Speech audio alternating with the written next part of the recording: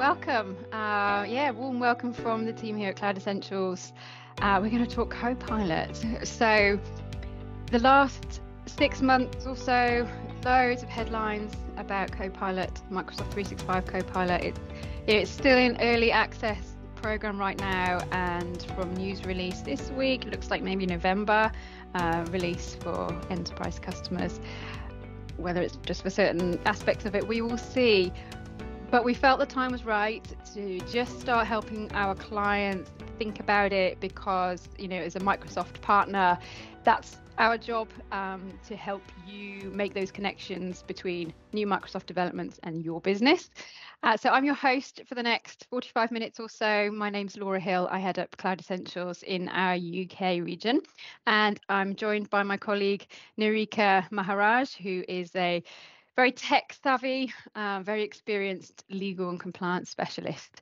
And my colleagues Chris and Johan are also going to join us towards the end for some Q&A to bring some more kind of technical perspectives. So we're going to start the session today with just a quick look at the basics of Microsoft 365 Copilot and some context, and then start to unpack the question, is it safe? Present some assurances from Microsoft, but also make it clear what your side of the bargain is.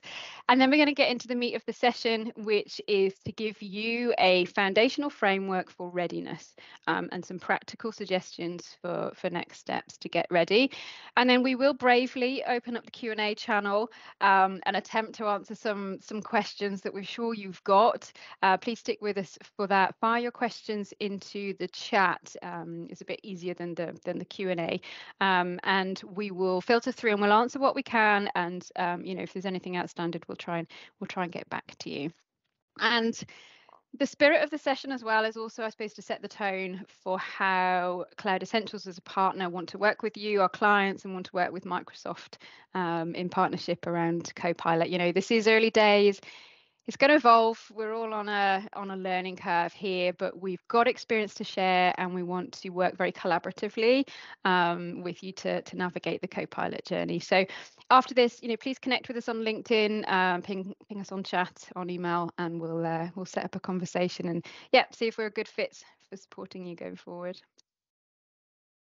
So for those of you who don't know us yet, we are speaking from a place of being a very long-standing Microsoft partner around the area of content management. And it's why we're really excited about Microsoft 365 Copilot, because it kind of builds on all the work that we do every day with our clients to migrate their content into the Microsoft Cloud as an ecosystem, from legacy, from on-premises, from third-party platforms, and to primarily create the conditions for that data to be secure, to be compliant, to be well managed, so that it can ultimately be used as a business asset, which is now, way more possible by harnessing the power of AI. And those who know us well will also know that we very much specialize in data governance and compliance. We've got deep expertise in deploying the Microsoft Purview feature stack, which are all those controls in Microsoft Cloud relating to compliance and governance. So we unashamedly look at Microsoft 365 Copilot through this lens. It's in our DNA. And from early conversations, we suspect that tackling risk might be one of the more immediate and possibly the biggest hurdle to jump in the journey through Copilot. So let's get stuck in and see what all the hype is about. So firstly, the array of Copilots. There's a family of them, and that is because the concept is that AI is to be deeply integrated into Microsoft applications and into workflow, more as a sort of extension of capability, not a separate tool that operates in isolation. So the recent wave of announcements and early adoption programs is centered around a number of different Copilot solutions, different use cases, different outcomes. but all with the same sort of intention of being AI embedded into your world for productivity gains. So, there's a sales Copilot for syncing up intelligence from collaboration activities and the CRM. There's security Copilot, which is more about improving the identification of security issues, reporting, remediation. There's GitHub Copilot for developers to write better code quicker. And there's Microsoft 365 Copilot, which is where we are focusing today for content generation and getting insights out of Office apps. And Microsoft have kind of coined the term your Copilot for work for this. So we figure you can watch the fancy videos at will. We will send some links to you after this session for some of the best ones. So go knock yourself out looking at those. But in a nutshell, Microsoft 365 Copilot will give you this kind of helping hand, speeding up the process of creating new content based on what already exists and based on additional context that you give it. So perhaps in email, in PowerPoint, in Excel, it can create those first drafts and also give you insights and summaries. So the basic example here that we're showing is it going on within PowerPoint for creating a presentation, for summarizing it, and for formatting it.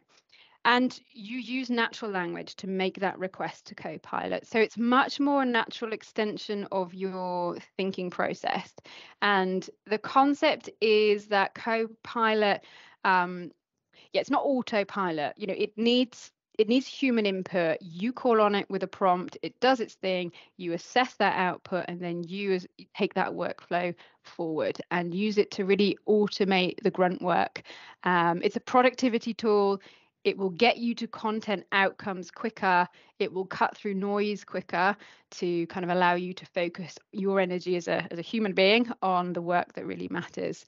And we don't want to clutter this session with the glossy sales pitch. This session is about readiness, but we do think it's important to have a bit of a grasp of what's going on behind the scenes at a kind of simple level, mainly just for some comfort in what Microsoft are calling the trust boundary.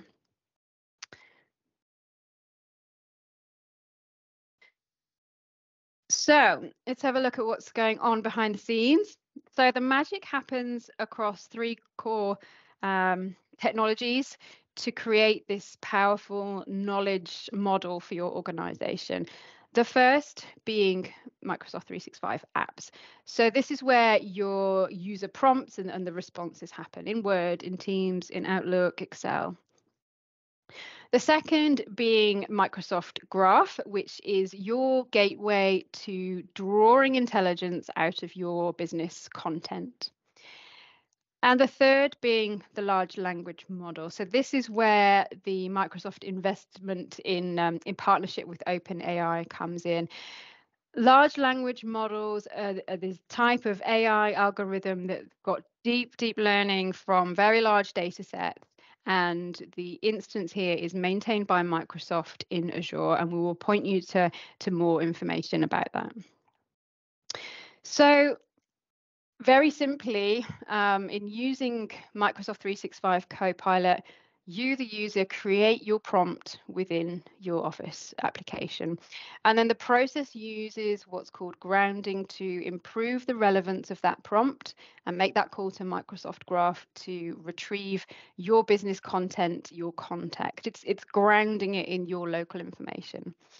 And then a much improved and modified prompt is sent to the large language model, which returns a result for post-processing back to Microsoft Graph for things like alignment with your security, your access controls, because the process will only return a response that you have access to. So then that response goes back to the user, and those commands go back to the application to execute on the task. And it's iterative. It's constantly looping these processes. So a total oversimplification, but that's actually as far as we're going to go technically. We'll send links for more technical detail. But what we wanted to say here was that it's important to note this dotted line of the Microsoft 365 trust boundary, and that the process is you taking from not giving into the large language model. So your data is not stored by or used to feed that large language model. So hold on to that image, and Narika's gonna take those thoughts a little bit further. Thanks, Laura, for providing us with that overview on Copilot and how the AI model has been built by Microsoft. So I guess the next question on everyone's mind is whether Microsoft's Copilot is safe and what steps has Microsoft taken to ensure responsible AI. So I think what's important here for our audience and just for anyone who wants to build or bring Copilot into the environment is to understand that Microsoft did begin their responsible AI journey back in 2017. And this is when Microsoft committed to making sure their AI systems are developed in a way that warrants the end user's trust. The Microsoft cloud as a whole runs on a trust system, and trust has been a fundamental promise that Microsoft has built into the Microsoft cloud since the very beginning. As we all know, data is the fuel that powers the AI technology, including Copilot, and you need to trust what your technology partners are doing with your data and your organization's data, which is the most important, I guess. There are three fundamental promises that Microsoft makes. And firstly, the first promise basically is that your data remains your data. It does not become Microsoft's data, it remains your organization's data. That means it's yours to own and it's yours to control. And it remains your data and it remains your choice on how you want to leverage it and how you want to monetize it. Secondly, what's important is your data is not used to train or enrich the Microsoft AI model. Only your organization benefits from your data and your business processes that's inputted into the Copilot system. And thirdly, your data used within the AI model is in fact protected at every step by the most comprehensive enterprise compliance and security controls built by the Microsoft Information Protection Security Center in the industry. And that basically is Microsoft's commitment to you, and that commitment should give you the confidence and should give your organization the confidence to leverage the power of AI and Copilot to transform your business and basically enhance productivity and efficiency. And I guess now that we have that confidence in Microsoft's trust boundary within cloud and their AI model, I'm going to hand over back to Laura to just talk to us a bit about your board's appetite and the business case around AI, because that's another springboard to get this journey started. Thanks, Narika. Yeah, so I suppose to sort of get back above the tree canopy of what Copilot is, to some broader context before we start talking about your readiness journey. It's not even been a year really, I don't think, since we learned about the investment in OpenAI, but it feels really quick now. But as Narika says, this has been years in the making, and AI isn't new. I think what's new is bringing AI into the mainstream of modern work with Microsoft apps. And also what's new is the predictions of the pace of adoption versus other eras of transformation that we've been through. So, Microsoft have made a whopping investment in this, and they're really whipping up demand in the market. Satya Nadella talks to AI entering a golden age that's going to redefine work. But I like this kind of hype curve concept for looking a bit more broadly at the market, but also I think we can use it when we look introspectively at our organizations and where we're at with different forms of AI. You can't use Copilot yet. It's still in the early adoption program. There's still a lot of lessons to be learned as it hits real world use cases.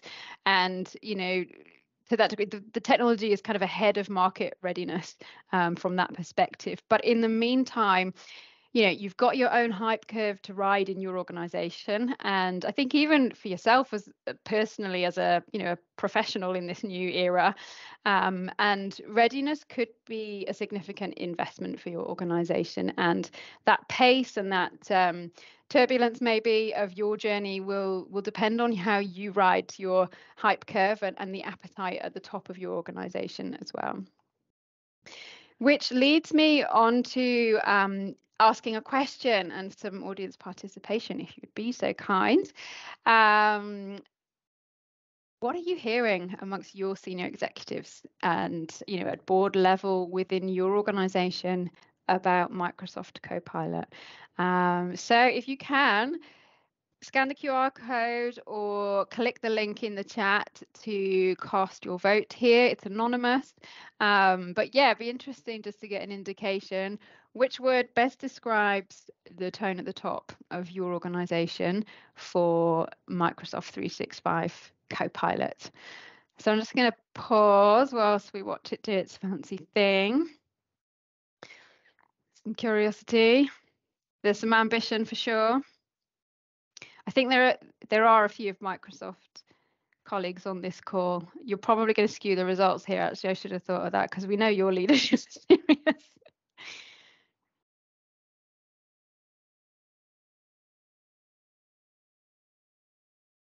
Yeah, it's a look down at anxious. That was going to be an interesting one. Okay, yeah, a good range. We'll keep that coming in. That will be useful to feedback on as well. But yeah, ambitious. The ambition is there for sure, and that's very much what we are seeing. We've already spoken with organizations that are looking at the adoption of Copilot as a really strategic move, as a way to reduce costs, reduce time to revenue, seeing it as very critical to keeping up with or staying ahead of competition. But we also know there are organizations that will take a very cautious approach. One client said to us recently, our guys still browse. They don't even use SharePoint search. Using AI is light years away. And it is expensive. It is an investment. It's an add-on to a Microsoft license. And, there will be that investment in readiness. And it's our prediction that the early winners, the organizations that will yield quickest, biggest return on their investment will be those who have very strong data productivity use cases. So reward is high on this vertical axis here, but where they also have a greater maturity level when it comes to data security, governance, compliance. So risk is lower. So your ideal scenario here is to be up in that yellow zone, going into this new era with some very tangible business benefits, and for it to be a low risk game for you. And our prediction is that slower returns, or dare I say it, maybe some early casualties, will come to organizations with less compelling use cases and maybe more at stake because of a shortfall in investment in reducing risk across their data estate. And we say this because we've seen this firsthand. We deployed cognitive search solution for a professional services firm a while back now who wanted to use AI to get more value from their content. And their content was across a mix of several structured and unstructured data sources. User access permissions were applied according to those data sources. So the solution went live, and the AI engine started to generate information from queries, and amazing, mind blown. Day two, mandate from board level, shut this thing down. What had transpired was that these locations, they weren't as locked down as they should have been. There were deficiencies in the in core areas of Active Directory, meaning exposure to sensitive data. Months of permissions, hygiene work, data classification, etc. So yeah, a lesson learned in risk mitigation, but more than that, actually a lesson learned in the fact that readiness conversation needs to sit at senior exec at board level. And in our info sheet that we'll share with you, there's a link to a really good article from the Institute of Directors, a study they did on AI in the boardroom. And it did reveal a worrying lack of consciousness about AI at top levels, but very much a desire to bring governance of AI at project inception. So a desire not to have to unravel ethical risk issues later when there's a reputational or a cost impact. And these people carry the responsibility and the risk. So, how do we empower our senior leaders with the knowledge they need to make very well-informed decisions on reward versus risk, so that we're not walking blindfolded into this hazard zone. And Narika is very familiar with guiding board level conversations around governance and compliance. So it's just going to share a little bit more thinking on this now. Perfect. Thanks, Laura. So I think just to build upon what Laura has said, and I think we have a common understanding that AI is a powerful tool and it does hold endless possibilities for your organization. But I think I want to reference a bit of Spider-Man here, where Peter Parker says, with great power comes great responsibility. And I guess the question on your mind, and how do you take this forward to your C-suite executives, is how can your organization harness the potential of AI while ensuring this ethical use, addressing the biases in the models, and protecting the privacy of any personal information that you may be using within those AI models? And this is why today we think it's an important consideration to discuss governance before you embark on this Copilot journey. While the use of AI, such as Copilot, can increase productivity and efficiency, it also poses ethical and privacy concerns, and your organization must address these governance considerations to ensure success of your organization. The board, like we've mentioned, is responsible for establishing the organization's purpose and strategies, and they should adapt any existing controls, whether it's your people controls, your technology controls, or policies, to accommodate AI, as some of those may have become outdated and no longer apply within the new risks that come with AI. At the board level, they must also consider the implications of any new tool or technology introduced into their organization. And AI can bring strategic opportunities, but also significant risks, and the board should assess the risks as part of its risk appetite and make decisions on whether they're willing to accept those risks or what they need to do to mitigate any of the risks associated with those decisions to bring upon Copilot or any AI into their organization.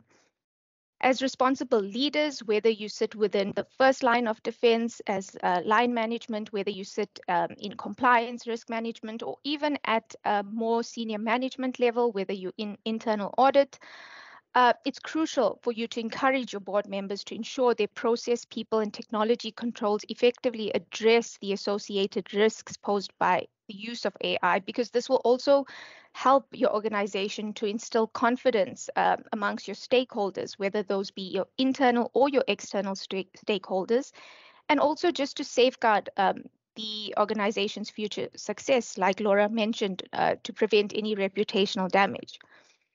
But I think most importantly, what you need to take away from this slide or this aspect of your journey is, before implementing AI, your organization should consider their decision making around governance, data security, and your cultural values, your cultural principles in your organization to account for potential impacts from AI. Although the governance journey can seem like a mountain, your organization can start by taking the following 3 steps, and this is something you can perhaps implement as your takeaway from this webinar. And by the first step to focusing towards effective AI governance is increasing compliance oversight. And what this means is basically establish robust policies to ensure that the AI is utilized in a responsible and ethical manner. Perhaps you want to establish an acceptable usage policy where you break down how your users will use Copilot and what they should and shouldn't do. And secondly, perhaps you want to look at addressing the scope of the AI and put measures in place to ensure responsible and ethical use. When it comes to AI governance, you need to make sure that your data is being used appropriately and that sensitive information is safeguarded. But we will unpack that one a bit later on. And then lastly, to ensure that AI systems are in line with your organization's culture and values, you can consider setting up a culture and values board or an ethics review board to assess and address the impact of AI on stakeholders. This way you can make sure that AI is benefiting everyone in a fair and responsible way. So basically, ensure effective governance within your organization. Make sure the decision makers have all the accurate assumptions about the level of risk involved in using Copilot. What's important as well is that Microsoft does share in some of this risk with your organization. And Laura is just going to provide us with a breakdown of Microsoft's shared responsibility model. And this will also help ensure everyone involved is aware of their responsibilities and can make informed decisions on Copilot. Over to you, Laura. Thanks, Rika. Yeah, so I suppose to set the scene before we go into readiness, it's important to remind ourselves that, in using Microsoft Cloud, you signed up to the shared responsibility model. You take on the risk inherent in your data, your IP, the sensitive data you carry, the regulatory obligations that you have on you, your housekeeping duties. So whilst Microsoft rightly say that they do mitigate risk through Copilot, respecting your permissions, your policies, your controls, what if your permissions, your policies, your controls aren't in as healthy state as they could or should be? And Microsoft gives you this powerhouse of controls for all of this stuff. And where there are gaps, maybe in the automation or administrative side of it, there's a sea of technology from third-party vendors around this space. But maybe you've not been using that to its full potential. And maybe Copilot is now going to be a bit of a catalyst for accelerating adoption of better security, better governance, better controls. And that's certainly where we come in as a partner to help you get more value from what you've got or are about to invest in for readiness. So I want to introduce to you now our sort of foundational framework to help you think through your approach to readiness. And if we kind of think back to the risk reward quadrant concept, our readiness framework is based on that hypothesis, that organizations with that strong use case, that investment in optimization combined with lower levels of risk are going to get bigger, faster return on investment. And that's why we think these are the areas that you should be talking about when looking at readiness for Microsoft 365 Copilot, way before you start thinking about technical prerequisites and running a pilot scheme. And we also think you should be quite cautious about one size fits all, very simplified readiness frameworks and assessments that you might come across. There's a lot of variables unique to your organization, and you have your own starting point to all of this. So our suggestion is that you use a framework like this more as a kind of lens to take a view on your current state and therefore the levers that you might need to pull on, some harder than others, to get ready. So let's walk through our thinking, starting with the core here, that is the business case. So using generative AI, it's about achieving a business outcome. It starts with the identification of those business processes that are going to see a high positive impact.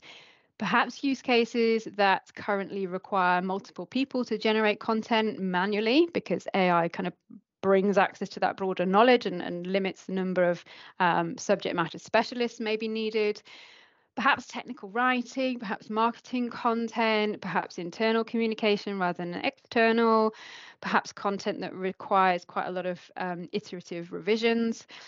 And we think it's going to also be important to keep in mind where the natural workflow is happening. Is it in Microsoft 365? Where's that source data? Where's the output destined for? Does it all kind of play out end to end in Microsoft 365 applications, or elsewhere are we talking about connectivity outside of that ecosystem?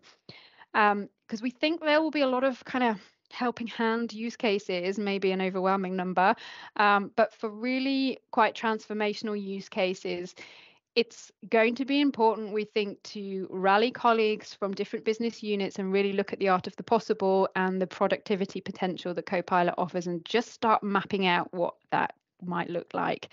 And you can be selective here. It's user-based licensing, so we recommend choosing that group of users or a business unit that's got potential for higher impact.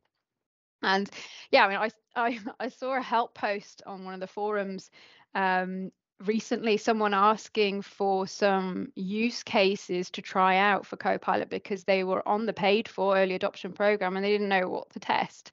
So we highly recommend that you sketch this out before you get your hands on the technology. And use cases is only one aspect of what we mean here by that core, that business case, which is more about, I suppose, the reasoning behind investing time, investing money, investing resource in this. And that's going to need to marry up with your strategic direction, the expectations that you have on that return, be it economic, be it purely competitive, realistic budget, and over what time frame, your stance on risk, what needs tackling when, who are those stakeholders, who's championing this from the top. And yeah, going back to our kind of risk reward concept, you can't have a conversation about using your content for competitive advantage without that marrying up with a conversation about the conditions within which your content lives and is used, and what risk might be lurking there. So Narika's now going to talk us through the next two areas of our framework for reducing risk. Thanks, Laura. So I think before I start off on the data security and data governance, we just want to add a preface to that we know a lot of people on the call probably have been on their journey to comply with POPIA or GDPR from a security and governance perspective. And this is more not along the lines of compliance journey, but more your journey to help you through your tools that you already have at your disposal from Microsoft to get you ready for this Copilot journey. So starting off with data security, which is the first leg of your readiness journey for Copilot. Thanks, Laura. So Microsoft 365 Copilot automatically inherits your company's valuable security compliance and privacy policies and processes for Microsoft 365. And that's firstly very important for you to understand. But what does this mean?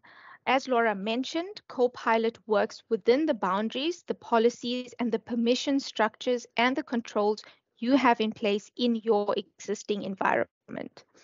And you will already be well on your way to continuously improve your data security as part of your privacy and compliance journey. So this topic may not be new to you at all. But what we want to urge you to do, however, is to think about any areas that might need tightening up, because Microsoft 365 Copilot might expose some vulnerabilities, and we want you to be ready in this area. We want you to not have to shut Copilot down 2 days after deploying it because your board minutes perhaps have been surfaced to your junior office manager, or perhaps a document containing personal information from a performance review got exposed. And we think your efforts to tighten up data security and privacy might center around 3 foundational areas, and we're going to just break those down. The first one being identity management, which focuses around control to your data, information protection, and collaboration hygiene. But then again, the question is, why do you need to focus on these 3 areas? Well, let's quickly break it down. The first foundation of identity management. Let's first understand what that means. Like we all know, the world is interconnected and we've got the Internet of Things, and the world is mobile and our data is now everywhere. And there are very few hard boundaries to protect this data without you going in and putting something there to protect it. So data security and privacy depend on identity management, and Active Directory or Microsoft Active Directory is your keystone to enable that. You will already have a lot going on in your environment, perhaps to mature your approach to managing Active Directory. You may already have established teams supporting you in that, but you might want to run some vulnerability checks and do some remediation ahead of adopting Copilot to prevent oversharing of your documents or your personal information. For example, ensuring your discipline around role-based access control and ensuring hygiene around groups, and finding any rogue nested groups that might trip you up is also very important in this journey. Sometimes when we at Cloud Essentials run health checks in our client's environment, we do find groups within groups within groups, sometimes as far as 4 levels deep, and that's a risk. This is one of the common ways inappropriate or sensitive data gets overshared within your organization. We think you can also use your readiness phase for Copilot to take stock of where you are with password control, your multi-factor authentication, and your privileged access management. But you may already be addressing these issues, but it might be that you need to just do a bit of gap analysis and speed up adoption, or perhaps find ways to mature these disciplines in your environment, or work to make them on a bigger scale. And this is where we can support you as Cloud Essentials on this journey to enhance your identity management as the first foundation. And then just quickly moving on to Foundation 2, which focuses on information protection, but also on your sensitivity labels to protect your data wherever it may go. The second foundation is less of a warning about a privacy breach or a cybersecurity incident. And I want to put more of a positive spin on this because it's really more of an opportunity for you to think about how Microsoft can help you protect your sensitive data with the tools you may already have at your disposal. At any given time, our team at Cloud Essentials are working on projects to help clients deploy Microsoft sensitivity labeling through Microsoft Purview. And just yesterday, I was actually chatting with our head of our project management office, and we currently have 5 projects right now where, for once, all of our clients knew exactly what labels they needed, while other clients are in a longer process of creating or starting off by creating their data classification taxonomy. And that's kind of where I put a legal and compliance to provide you with advice and to guide that conversation on developing your taxonomy. But what's actually very surprising to us is the amount of organizations with access to the Microsoft information protection capability and who are paying for the higher tier licenses to get it, but are not tapping into those tools and those resources at your availability. The protections you put on an item, or your data rather, follow it wherever it goes. So once you switch those sensitivity labels on and you've perhaps encrypted the data and you share the data, that encryption tool is there with that piece of data. And this is how you protect your crown jewels.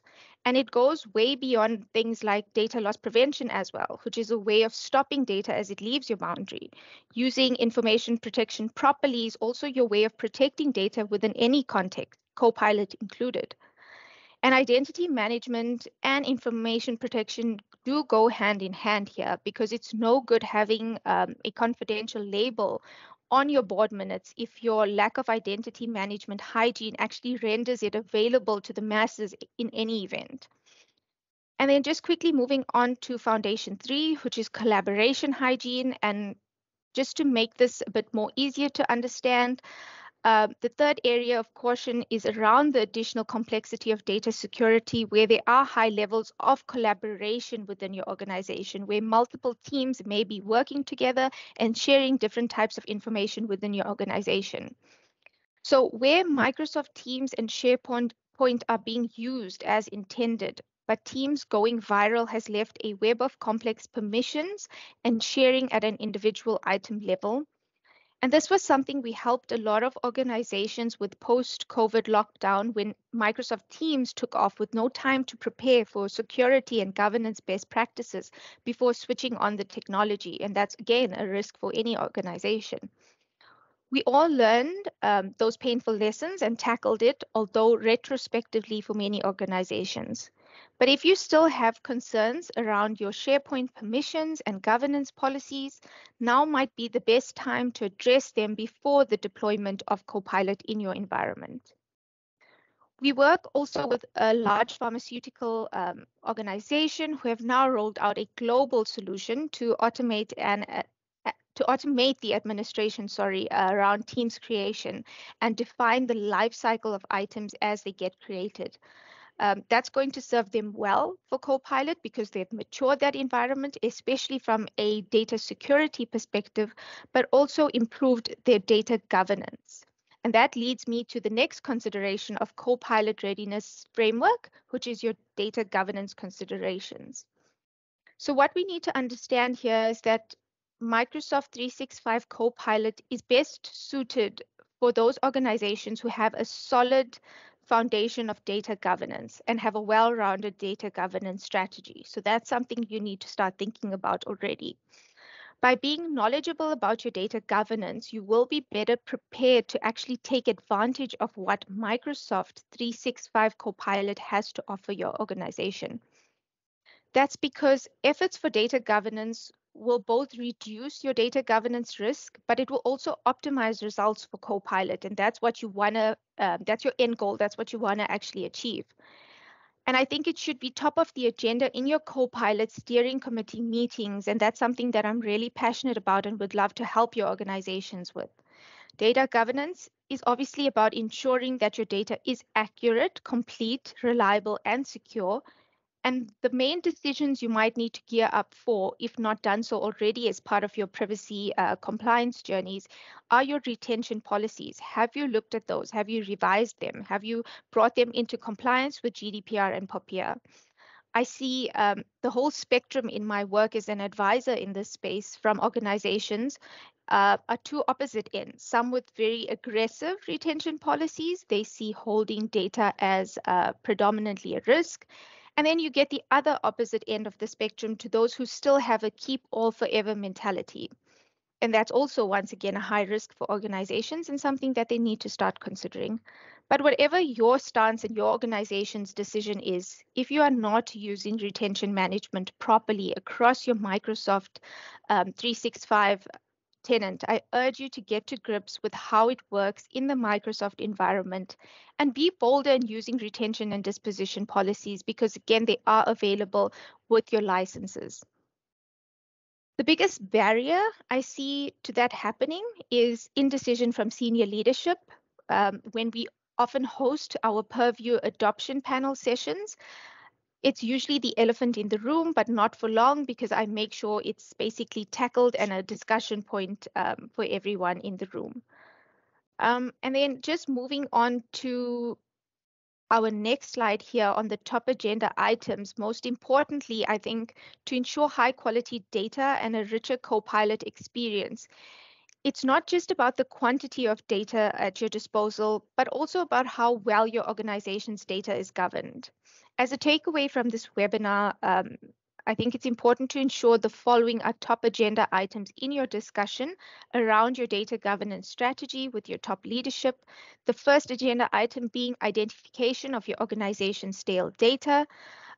Regularly review and analyze your data because this is crucial for efficient decision making and for your regulatory compliance, but also making sure you identify and remove any outdated or irrelevant information to ensure accurate and useful responses from Copilot. Additionally, make sure that you're taking preventative measures to ensure Copilot only uses data indexed by the Microsoft Search Service because this will also maximize the benefit for your users.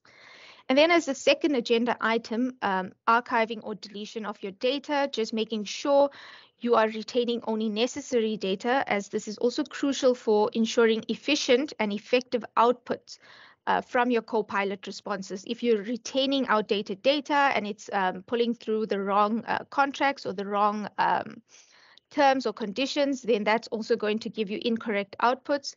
And then lastly, just looking at your retention policies to ensure the relevance of data and compliance with regulations. It is important to consider to implement policies for archiving or deleting stale data based on your organizational and regulatory needs. And then once again, before I close out on this topic, I just want to reiterate that the richness of your Copilot experience depends largely on the data sources that you have within your organization and that are indexed in your Microsoft 365. Tenants with the most abundant data in their Microsoft 365 will get the best results from Copilot. And with access to comprehensive organizational data, Copilot can suggest more relevant personalized content based on the user's work context and preferences. By implementing good data practices, you can now begin optimizing your content for Copilot. And then I guess just to guide us through the final two areas on optimization of your content and the change management, Laura's just going to take us through those. Thanks, Narika. Yeah, so very much an extension from data governance. You know, when it comes to optimization, we're talking about improving that quality, getting more from Copilot, and that's a lessons learned game. Predominantly, you know, we are early days. there will be best practices to be, to be mindful of. But we know that your investment in data governance will pay off here in optimization. And also it might be that you think about exclusions and boundaries and more precision about what's made available to Copilot. And maybe you're more selective on those user groups because of the known quality levels of the content that they work with. Maybe you work with business functions that have a bit more structure to their concept. And we actually think organizations well placed here are those for whom knowledge management is alive and kicking in their business. We work with a number of legal firms in the area of knowledge management, and legal firms have generally been late adopters to cloud, but we wonder actually whether they might have the upper hand here. They often invest in the value of their content. They structure it, they organize people, process, technology around it, they tag, they classify, they categorize, they lifecycle manage their content. Sometimes they have knowledge managers, full-time positions dedicated to championing and understanding knowledge. And if you look as well where Microsoft have gone with Viva Topics, for example, there's this really cool concept there of curating content, because the better you do this stuff, the bigger, better results that you will get. But also just to note here, I suppose worse than low quality output is maybe inaccuracy, inaccurate answers. And that's where we enter a bit of an unknown, a bit of a complex conversation about bias and about inaccuracies. When a large language model generates something that maybe might sound plausible, but actually doesn't match up, doesn't match the information it was given. And there are a lot of guardrails against this. And only time will tell, I think. But trust will need to build over time, and probably the rationale will likely be a level of acceptance of that, but that the net result will be that using AI, using Microsoft 365 Copilot puts you further ahead. But we're going to see a lot more guidance, I think, from Microsoft on the area of optimization best practices. So watch this space on that. But what's also going to serve you in ensuring this kind of quality in, quality out equation is the prompts from users and how they respond to the output that they get. And that brings us on to a conversation about change management. And yeah, skilling up is a big investment. And in our opinion, Copilot is going to need a significant change management thread throughout readiness and adoption and maturity. Maybe right now your users are still struggling with change to Microsoft 365 itself. Maybe they still actually think very much about content in silos and browsing and not really embraced the culture of kind of teams and searching. And that's potentially going to mean a bigger journey to go on here. It is a new way of working, being conversational with an AI sidekick. It's new. So to get the best from it, we will have to teach people how to use natural language prompts. It's a very big mind shift from using search engines where you enter search terms in a very sort of broken up way. We've gotten great at Googling. This is now about that art of questioning and prompting to give it the context to get better output. And that's quite a big habitual change. So, I mean, we recommend start playing around with Bing Chat. What we're doing with the slides here. There you go. If you haven't already, it is pretty cool. I've been asking all sorts of questions, including one to write a poem about Copilot, but it didn't quite cut it. It didn't make it into the webinar. But go and play and encourage people to play with it, to get more familiar with what it means to use natural language as prompts. But we also think there's a behavioral direction needed here about when it should be used and for what intended outcomes. So Narika talked about this, from a governance and perspective, but that needs to play itself out into end users through some kind of change management program. We're hiring at the moment, and I've already thrown out a candidate based on a reply that they sent to me on email that was so blatantly AI generated, and it's such a shame because she was looking promising. But yeah, we might have these great AI generated meeting summaries, but did we actively listen and participate in that meeting? Does that matter?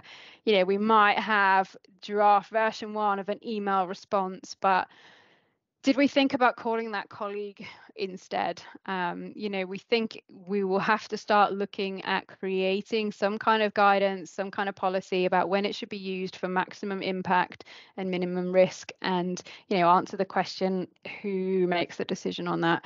Because the onus is ultimately on the user to prompt for and then reason over what gets generated and be accountable for that and accountable for its onward journey.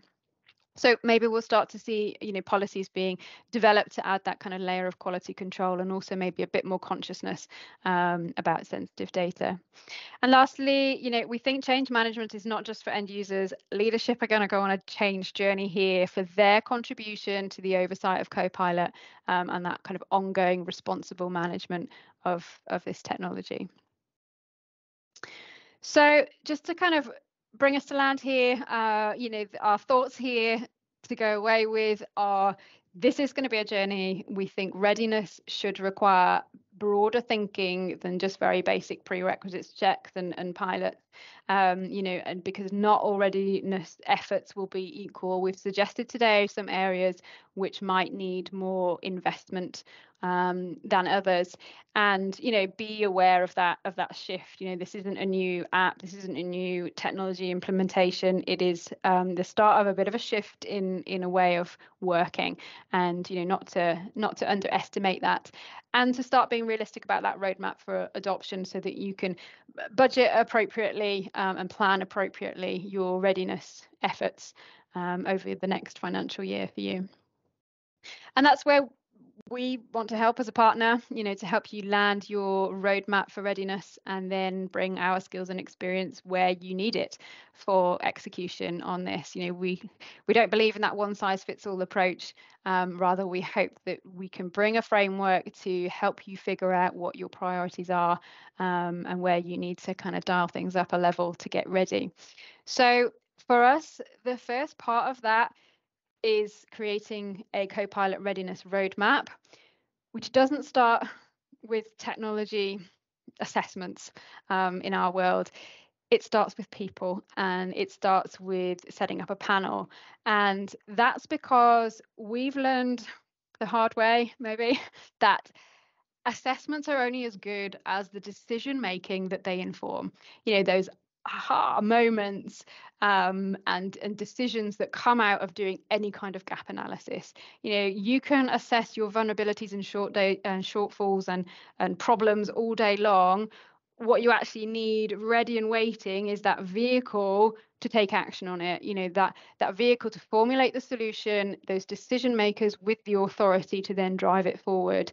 And yeah, you can host art of the possible workshops all day long as well, but if the right people are not there in the room getting inspired by it to act on it, then we don't think there's any point in doing it. We've learned from our services delivering adoption of Microsoft Purview that the value we bring is not just in being subject matter specialists, but also being facilitators of this decision making, contributing to steering committees, or forging one for you if you don't have one already, to get the right people in the room to drive the conversation forward. So that's where we start. Then we look at the nature of the gap analysis work that you might need to do to get ready. You might already have full visibility of sensitive data and really be on things. You might already have a change management team. You just need to plug this into it. So this is where we could help you assess your starting position, so that all of this can then roll into a readiness roadmap that is realistic, it's logical, and it's already owned by your panel of decision makers to drive it forward into execution. So it might seem a lot up front, but we can testify to how much quicker programs pick up pace by taking this approach. And yet one area that we're supporting clients with on who are wanting to mobilize quickly with Copilot is Purview adoption. To the points Narika made earlier, Microsoft gives you a ton of tools to take action on this, and the more mature you are, the better value return you will get from the whole Microsoft offering now and future developments. And our methodology for really accelerating purview adoption it's proven in very highly regulated, very fast moving industries like pharmaceuticals. So if you need to pick up the pace with purview, then we're ready when you are. So we're going to close out there before we do some Q&A. I haven't had a quick look at the chat yet, but yeah, a heads up that you can expect to hear from us on email with a helpful sort of links sheet where we've curated some really good articles that we think will help you, especially non-technical senior execs, to get them up to speed. And you can ping us on email or go through your Microsoft contacts to arrange an initial consultation with us. My colleague Sally will help coordinate times and dates. And if you want to do that sooner rather than later, I suggest you get in touch. The team are getting quite busy, as you can imagine, over the next month. And we post regularly our content on our blog, on LinkedIn feed. So yeah, so do subscribe to get up-to-date information as we kind of go on this learning curve. So thank you for listening.